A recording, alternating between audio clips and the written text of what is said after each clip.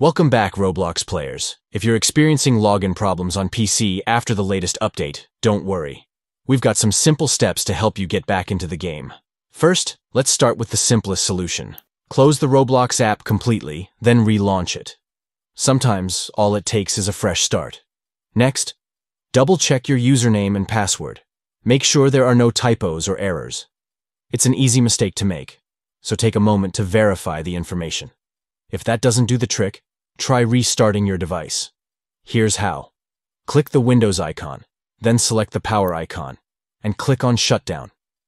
Wait for about 30 seconds and turn it back on by pressing the power button. This can sometimes clear up pesky issues. If you're still having trouble, try connecting to a different network.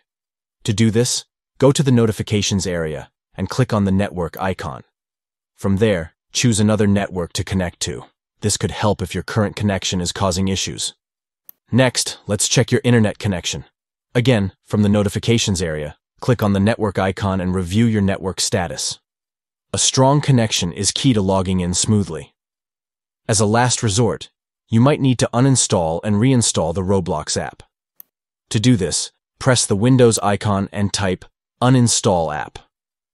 Find Roblox in the list. Click on the three dots next to it and select Uninstall. Confirm the action, then head over to roblox.com/download.